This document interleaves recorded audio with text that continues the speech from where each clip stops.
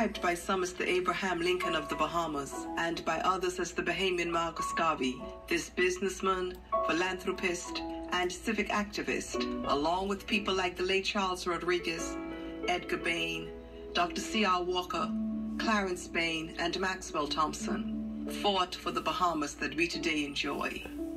In paying tribute to Sir Milo in 1973, the late Sir Lyndon Oscar Pinling had this to say.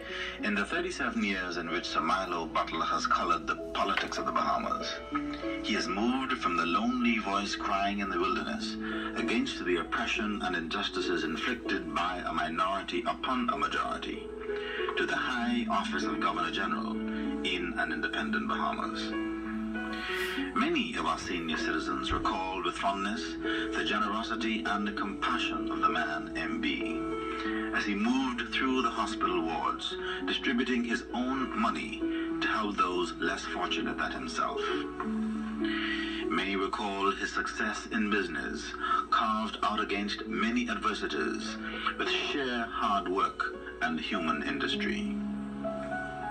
Many of our not-so-senior citizens recall the iron will, resolve, and determination of Sir Milo, demonstrated when he went to the office of the then colonial secretary demanding the discharge of two men wrongly and cruelly imprisoned.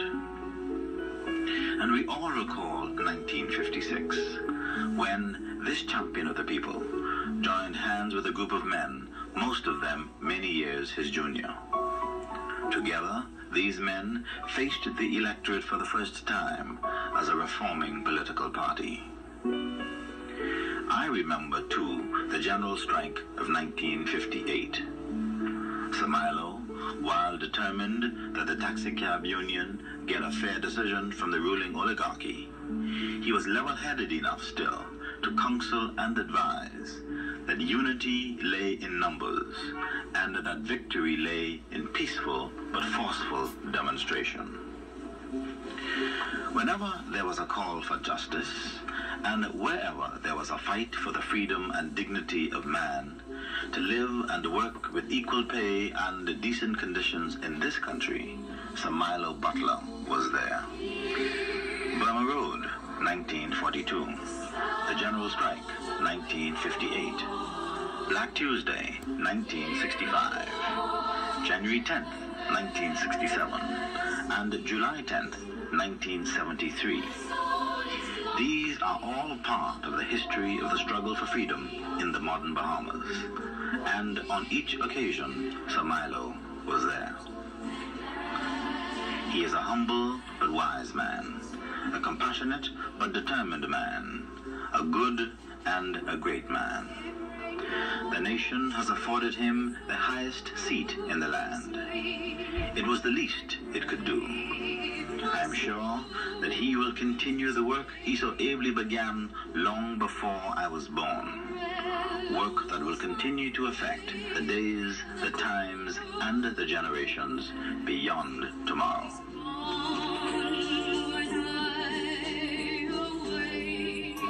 But who was this man? And what made him different? What were the values that governed his life? What were the things that he held dear? How can we take a page from his life not only to improve ourselves, but also to help improve the quality of life for our fellow men? This one-hour documentary examines the life of a man who, though large in stature, was a friend to the small man, though considered wealthy, was kind to the poor, and though powerful, a humble soul. Milo Boughton Butler, affectionately known to his friends as MB, was born on the 11th of August, 1906, to the late George and Frances Butler. He was the third of 10 children and the only son to survive. His father died when Milo was only 14 years old, and so he was forced to leave school to care for his mother and 7 sisters. During the Great Depression of the 1920s, times were hard in the Bahamas, and like many other families, the Butler family relocated to the United States of America. They settled in a place called Hastings, Florida. Here, young Milo continued to develop his entrepreneurial skills by working odd jobs, which included door-to-door trading, as well as serving as a cook in different hotels and restaurants. His role as provider for his family started at an early age. In the early days of my mother's life, she had lost her father, and Milo, as the only son, took charge of the family, literally brought his sisters up. He himself went off to Florida in search of work, and while there, he brought the family, all of his sisters and his mother, to Florida, where he cared for them. I know my mum would tell me often about sandwiches and steaks that were specially cooked by him because he had been working in a restaurant and brought for them. So, to a great extent, they became citizens of both countries. The Butler family returned to Nassau in 1927, and on October 14th, 1928, Sir Milo married a beautiful Long Island girl, Caroline Loretta Watson. She became his lifelong friend and partner. This union, like that of his parents, George and Francis, produced 10 children. Together, they taught their children the value of hard work and the same religious values that were instilled in him as a youngster. And the children knew that Milo and Caroline were a team. There are two sets of children in the Butler family. The older set, beginning with Edna, Raleigh, Emmy, Joseph, and Nita. They were the older ones. And then the younger group started with Milo Jr., Milo, Frank, Asa, Basil, Matthew, and myself. And so Milo would be like the big brother, and he would control things, and we would watch movies on Sunday evenings, you know. And I could remember these Charlie McCartney movies and these what they call still movies, no sound, and with the writing. For those of us who just learning to read, the older boys would have to read what was on the screen. But those were good days. He made me realize that I had to learn how to work, and work was something that filled your life. It was an integral part of your life, and he always threw out to all of us, the devil will find work for idle hands to do, and so I'm going to find good work for you to do. We always had sheep and goats and chickens and cows and you name it. And we were supposed to be taking care of those, and we know that was a regular chore that you had to do.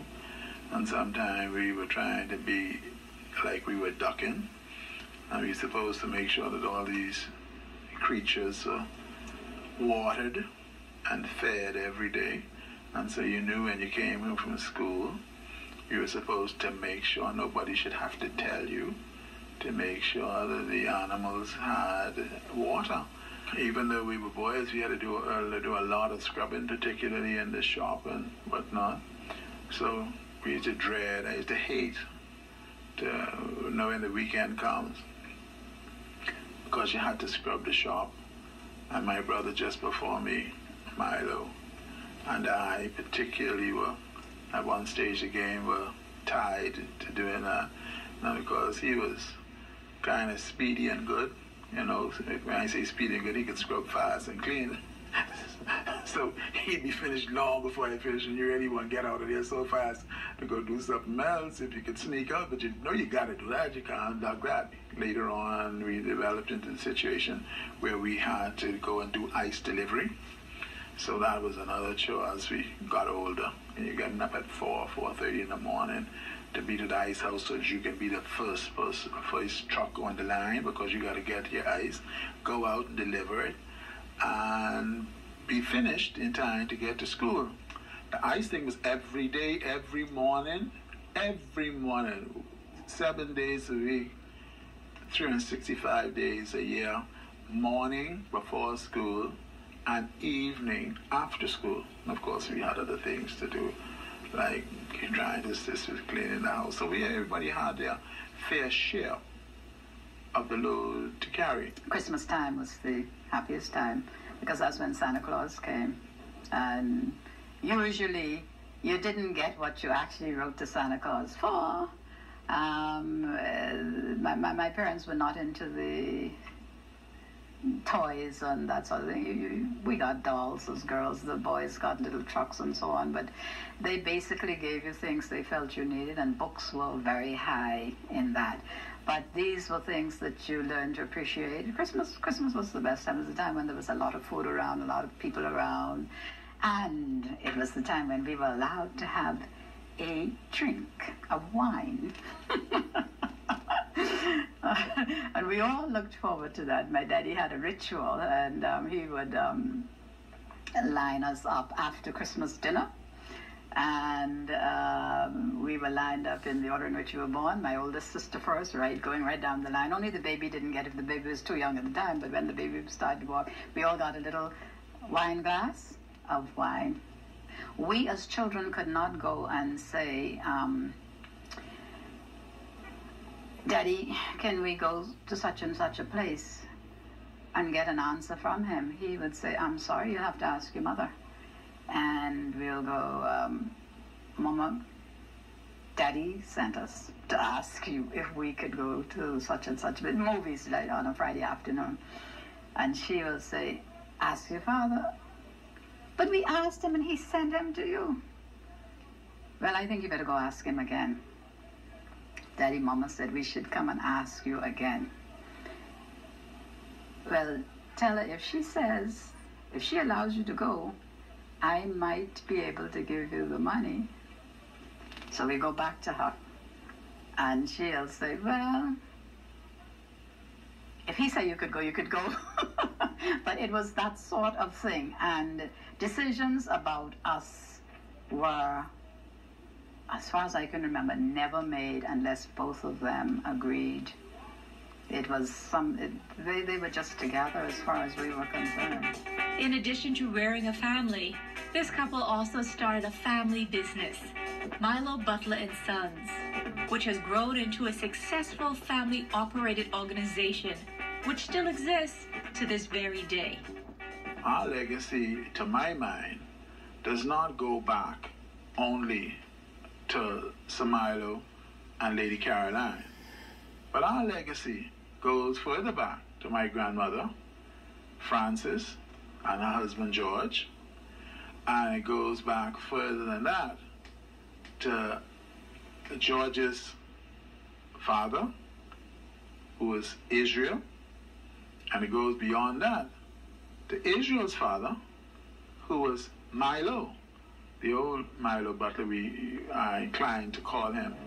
That good gentleman was in business and apparently ran a pretty decent business, right? I mean, to the point that he was exporting products that he grew out of Illustra and Rumkey. He was exporting them to Europe. So when I look back and see exactly our tie to the business, I must say it's no accident. I mean, and you wonder where the genes come from or how did you get there? And perhaps that is part of how we got where we are and why I am comfortable doing the business that we are doing. I remember in my role as chairman of Junior Achievement, when we were doing research as to who were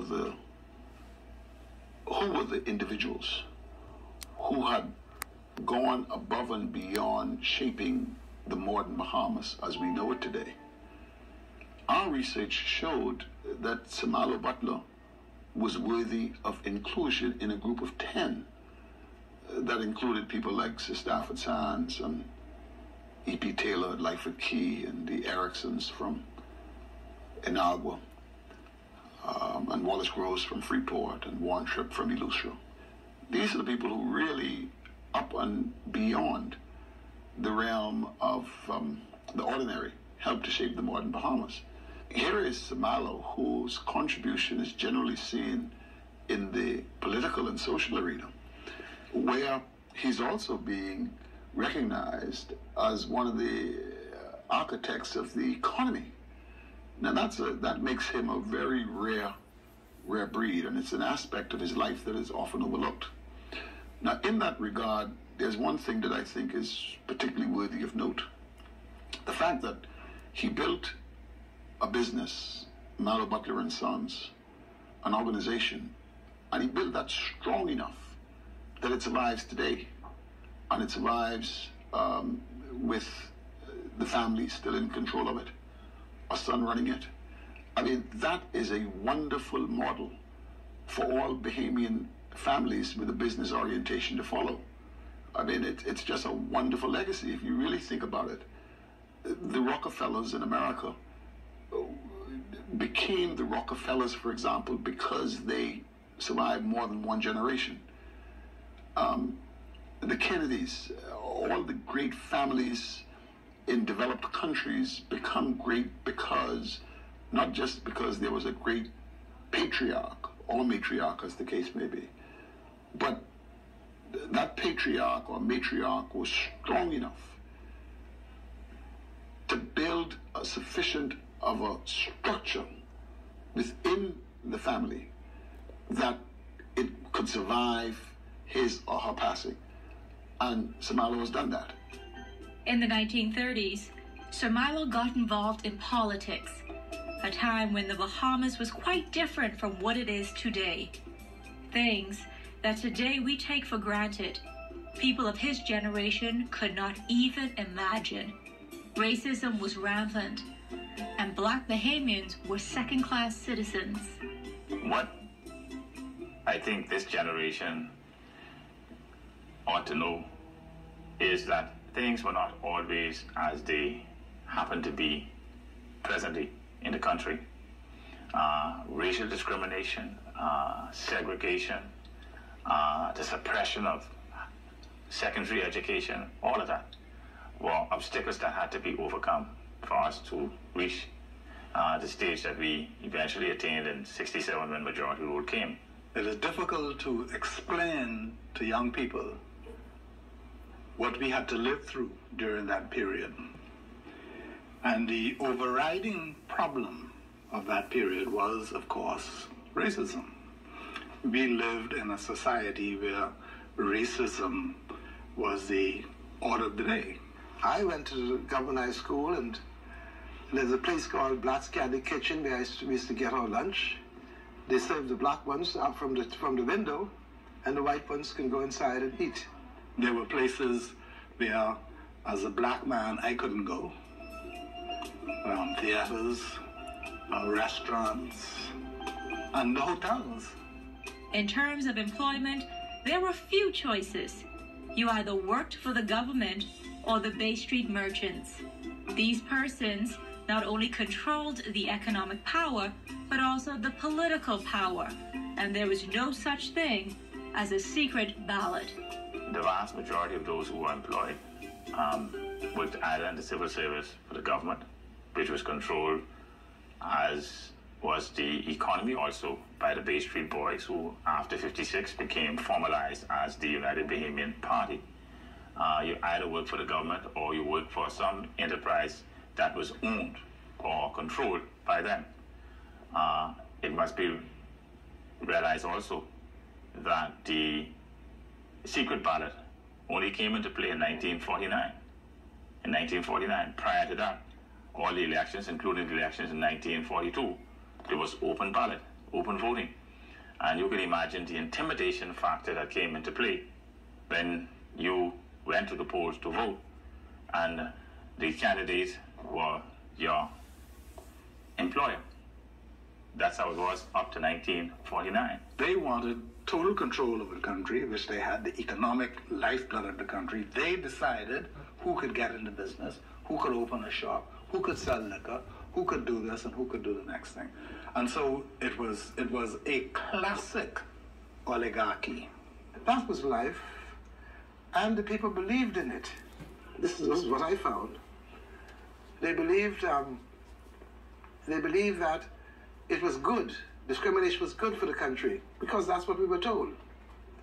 We were told, for instance, and this was the propaganda at the time, I call it propaganda, but this was put out, that if we insist on going into hotels, we'll interfere with the tourist industry.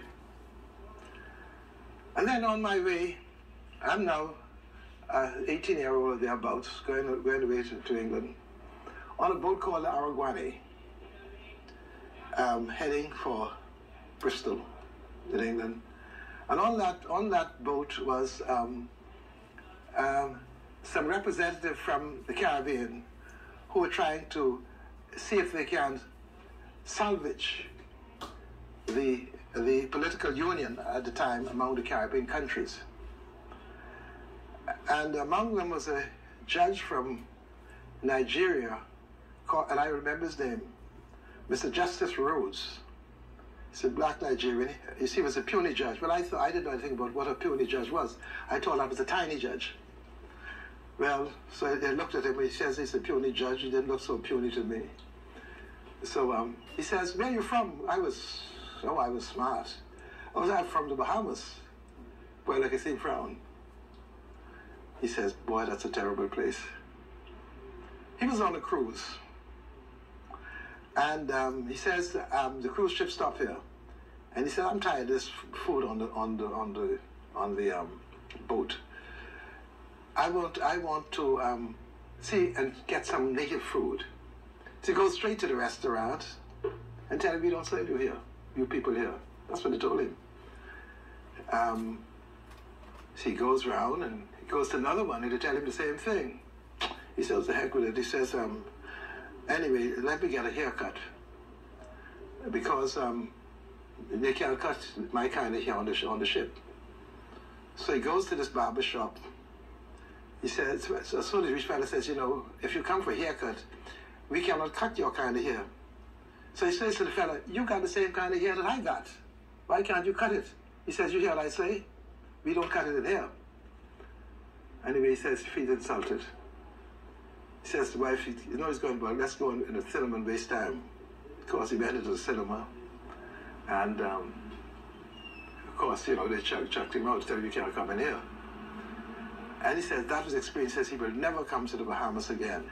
I then sort of say, "Well, something, I think this fellow is right." I didn't understand. I didn't know he was right all this time. In 1956, Sir Milo joined the PLP and continued working on behalf of his people. He never sought leadership, but worked with those younger men, like Lyndon Pinling and Arthur Hanna, for the rights of black Bahamians. He was considered a father figure and the ultimate team player. By the end of the 50s, things began to move because there was demonstration. We would go into a restaurant and we sit down and we take up as many seats as we can, so they can't get any business. And then we have some fellas outside telling the people who come, it looks like they're coming, "Don't go in there." Several people have been reported having food poisoning or things like that, So that restaurant, we got rid of that one. They decided that their ways of wickedness was at an end. And things like that. And finally, it came to a head, because it came to a head because the PLP was growing in numbers now. In those years, 1956 to 1962 and on until 1967, Bahamas was clearly in transition, and great movements were afoot, and the masses of the people, the black people of this country, were awakening. They were awakening. They were awakening to the fact that they had been in a back position for for centuries, and that they had inherited this status from their forefathers. They were becoming alive to that and realizing that they had to do something about it. In 1956, Milo was that voice out there shouting above everybody else's. And I could vividly remember, at that time they had rules for the parliamentarians speaking for the length of time that they could speak. They had, Sir Asa Pritchard was then the Speaker of the House, and Sir Asa had an hourglass on his desk because Sir Milo always spoke long. He was always concerned about the straw vendors and their welfare. In the House of Assembly, after, when they were having a hard time with the governing party and we were in opposition, whenever there was something afoot in the House, we would be advised that something was going on and we should see what's going on and we should go over there, we meaning the straw vendors. So we would go over there in a group and stand around to see what was going to happen. And the first time Sir Milo was asked to sit down, he told them that he has a lot to say for the people and about the people, and he was not about to sit down. Well, that happened on many occasions, and Sir Milo refused. I mean, listen, he was about to jump over that desk if he was able to get at that man. He says, I don't hate the white man, it's just that I hate his ways. And he will not sit down because the people of Baintown sent me here. And so this particular day, I think Sir Asa was fed up to his teeth, and he said, either you sit or I will name you. Sir Milo said, well, you're going to have to name me. And they named Sir Milo. At that point, when I finally understood what was really happening, I dashed out of the House of Assembly. The straw vendors were, I think they were placed in Rossum Square. And I ran out of the House of Assembly and I told the ladies, shouting at the top of my voice, they're about to throw Mr. Butler out of the House of Assembly, y'all come. And she said that all the straw vendors dropped what they were doing and they ran across the street. By the time I got back to the House of Assembly, they actually named Sir Milo, and because he would not sit down, they had two big policemen lifted Mr. Butler bodily out of his chair. I think they brought a chair down too. I think Sir Milo just refused to let go of the chair. And by the time we got downstairs, and Mr. Butler was a big man, and so they had a problem getting him down that narrow stairway. The House of Assembly was surrounded with people. And of course, my aunt, Butler, the one that took care of the children, she was in the forefront. And she rushed up to the police, but by that time, the policemen were coming down with him from upstairs. And they were outside with him, and when she got there, they were just about to put him down, and she used to stammer. So she walked up to the police and say, rest him down easy. They don't let him drop. Rest him down easy. Between 1956 and 1962, the PLP continued to grow in numbers and in momentum. Sir Geoffrey Johnstone recounts his introduction to Sir Milo during this period. 1962. When I was elected to Parliament, I think that was probably, I'd be more accurate to say that was my earliest recollection of Sir Milo. I was running as a candidate for the House of Assembly. So was Sir Milo. He was larger than life. He was larger than life just to look at, but he was larger than life in his whole makeup and in his whole character, and of course he was a crusader for his cause. Great speaker, a marvelous rabble-rouser. I don't mean that in a contemptuous sense, but he was able to arouse a crowd with his his homespun oratory. He drew big audiences. That was a very tumultuous election. He was in the forefront of the political awakening of the Bahamas, and he was his own pioneer before Mr. Pinling got into it, and a lot of other people. Following 30 years of opposition politics, on January 10, 1967, Sir Milo Butler and his party, the PLP, with the cooperation of Sir Alvin Brennan and Sir Randall Fox, became the government of the Commonwealth of the Bahamas. From 1967 to 1973, Sir Milo served in the cabinet as Minister of Health and Welfare, Minister of Labour, Agriculture and Fisheries.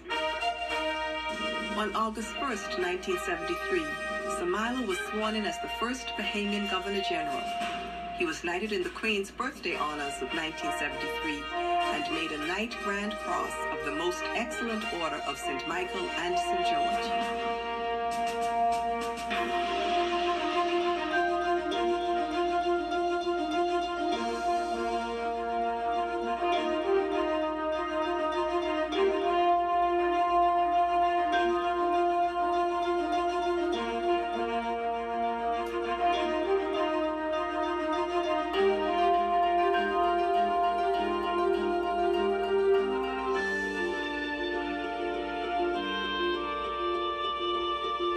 In 1975, during the visit of Her Majesty Queen Elizabeth II, he was again honored and made a Knight Grand Cross of the Royal Victorian Order.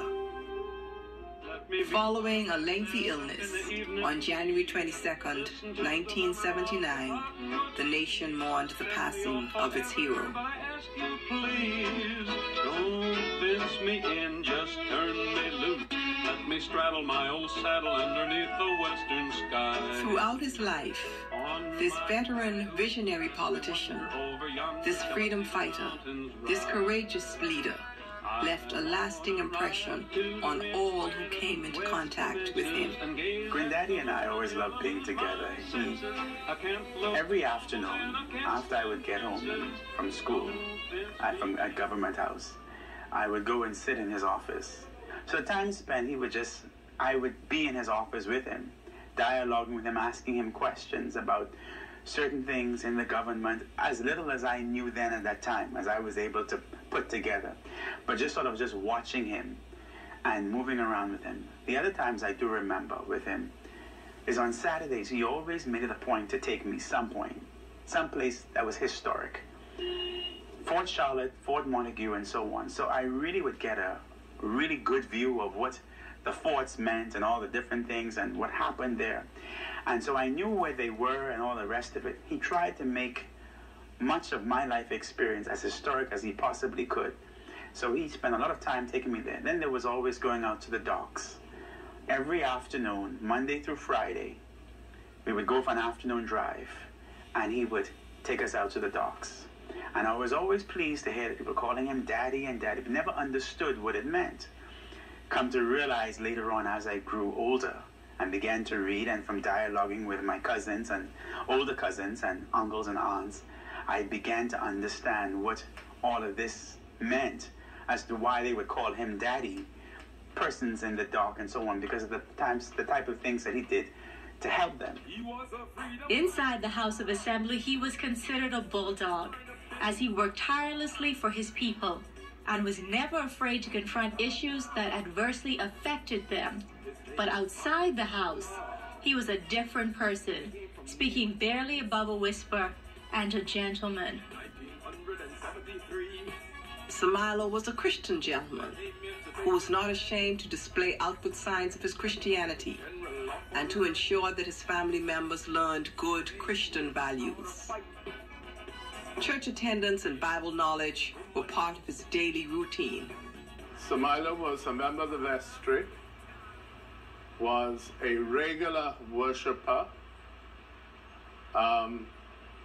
in church every Sunday, and every day during the week, as he came from town, he would stop in the parish around midday and pray for a half an hour more just by himself. And so Milo was not only a very active member of the parish of St. Matthew's, but he was for many years a member of our diocesan synod and made his contribution to the wider Anglican family here in New Providence and in the Family Islands. Particularly, he supported the re-entrance of the diocese into the field of education with the foundation of St. John's College, and then later with the coming into being of St. Anne's High School, because he was a great supporter of education for all the people, not only for those who could afford it, but for the wider community. Whenever we visited his home, and I recall this at the age of about 8, 9, we were called upon to recite the Psalms.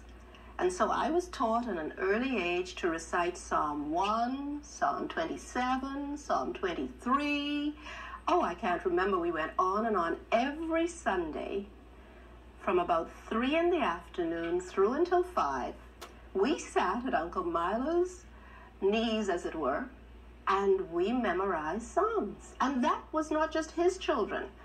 It included his sister's children, that's Jane, his other sister Elise, who has 2 children, and anyone in the neighborhood who he could catch in order to make sure that they learnt their Bible. Sundays was a special day in that being good Anglicans, we always had to go to Mass and go to Sunday school and go to afternoon Sunday school, and the adults would go to the church in the night.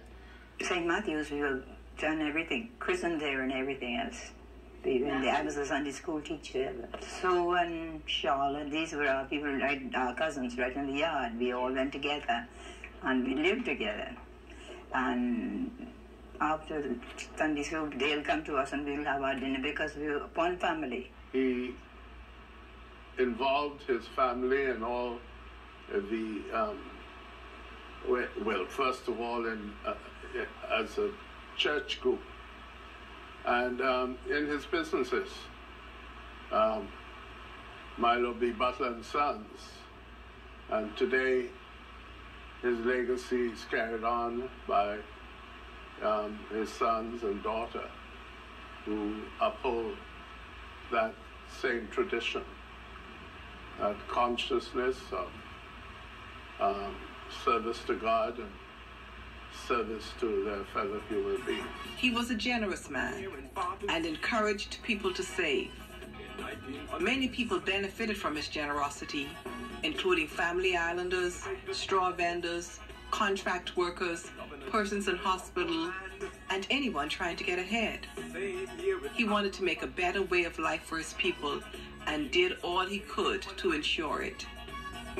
He was a man of impeccable character, and so he was well trusted throughout the Bahama Islands. So Milo was a very generous person, generous with his time, his abilities, and his finances. And he would support the activities of the parish in any way that he was called upon. And he supported many of his needy brothers and sisters by assisting them financially and materially. He was a helpful person. He was not just interested in himself and his family. He was concerned about the Bahamian people, the masses. The straw vendors can tell you about his personality and his generosity, because he initiated for them, or I should say for us, because I'm one of them, he initiated a savings plan for Christmas. And he would come around every day and collect whatever you had, however small. He would collect it, take your name, put down the amount, and at Christmas time you had some monies to look forward to. When the British colonial was built and was operating, and the Victoria, which were the kind of older hotels, one of the things that he did, he recognized that these Family Island farmers who had livestock as well as their produce that they grew, quite often would ship them down and really not get a market. He established himself as a reliable person, and people more and more got to know about him, and they recognized that they sent him their products, whether they were livestock or whether they were the farm type, the agricultural stuff. They would be sure to get their money. And so he established himself from the very early days of being a person of integrity. He became to be more well known, and the project continued to grow. That is, the fellows that used to go to Florida and the United States to do farming. We used to call it on the contract or on the project. A lot of those people would kind of ask him to please collect their funds for them and hold it or give it to their, so much to their wife or whatever, so when they came home they could have their funds. I mean, and he was really, to my mind, really, really very reliable. I mean, and people felt good. They know that if they left $100 or he collected $100 for them, they could rest assured that they can get $100. For many years, Sir Milo visited the wards of the then Bahamas General Hospital and later Princess Margaret. And as he visited the wards, not only praying with the sick, but would share some of his finances with the needy ones in hospital. When we get there, the nurses will say, well, now you gotta let these get some time, and then we'll have the packages and put some on different places and find out what they could eat and what they don't like. We would make little bags and packages. We did that. The first time that I really dealt with him one-on-one, I was buying a piece of property, and I wanted to pay for it so that I could have the title deeds in hand. And I went to him and I asked him if he would help me to complete payment for this property. So he said, yeah, go ahead, I'll help you. And he helped me to pay for this property. Many of us, me, and my family and I benefited from Sir Milo's generosity during those days when we were sort of hand to mouth, because the struggle was the important thing for us. So Sir Milo helped people individually, and he also helped the movement. He put not only his mouth, but his money into the movement. Sir Milo, in so many ways, gave that example of a deeply Christian individual on fire for the rights and privileges of all people, regardless of race, color, or creed. And one who not only demanded of others, was willing to share with others from his own pocket. This Christian and civic commitment was no doubt the result of the home environment in which he grew up. His mother, Frances Butler, née Thompson, was a Christian woman, was a member of the Bahamas branch of the London chapter of the Queen Mary Needlework Guild, the Improved Benevolent and Protective Order of Elves of the World, and the Order of the Eastern Star fraternal organization. She is recognized as a pioneer in social work in the Bahamas, and together with Mrs. Violet Chase, Mrs. Blanche Thurston, and Mrs. U.J. Mortimer, established the Mothers Club of the Bahamas. She was also responsible for the formation of the Young Women's Christian Association, the Young Men's Christian Association, and the Silver Bells. Most persons will remember his mother, Mother Frances Butler, who was a deeply Christian lady too, with a great social conscience, who cared for the needy, and was one of the founders of the Mothers Club. Yeah, sometimes we go in Malcolm's Park, sometimes we do the food beans house, and they, make themselves happy by the park and in the house and all like that. What were the lessons learned from this outstanding son of the Bahamas and national patriot? What was his legacy? Be humble. Keep your feet on the ground. Don't get too high and mighty, because if you get high and turning your nose up, remember now, the fellas that you hit on the way up, you pass them on the way down too. So you really need to have a sense of who you are. There were so many lessons that I learned from him, but yes, I think to know who I am, to be able to live with me, and to realize that I am a child of God. One thing he always said to me was, Alan, be a leader and not a follower. Make sure you are a leader and not a follower. And let God always be your guide. So Milo mingled with kings but never lost the common touch. He was a genuine patriot of his own cause, his people's cause.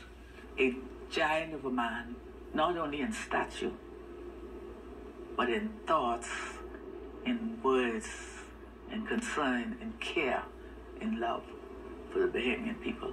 A man of God and a man of his people. Fine gentleman. May his soul rest in peace. Sir Milo Butler was a man born for his time, a time when the majority of Bahamians were ruled by the minority, a time when black Bahamians needed to be delivered from degradation and oppression. Since the 1930s, he was that voice crying in the wilderness, as it were, as he fought for equality for all Bahamians. And although there were times when he suffered because of his views, with his strong belief and faith in God, he never wavered. He was determined to make a difference, and always rose to the occasion. He used the Bible as his guide, and over the course of his life, helped change the political and social landscape of the Bahamas.